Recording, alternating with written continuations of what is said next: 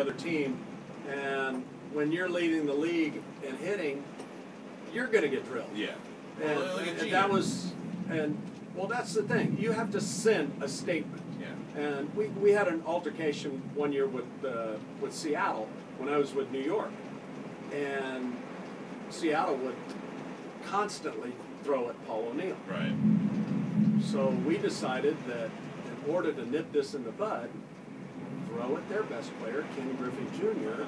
So we drilled him, and that nipped it in the bud. Really? So once you start hitting the good guys, then everybody goes, all right, well, slow the it thing down. about it is if you hit their best player, and he gets chapped, and says that, come on, guys, we can't keep doing this because I'm going to get plunked every time. Yeah. And that's a horrible feeling. You walk up to the plate knowing you're going to get hit.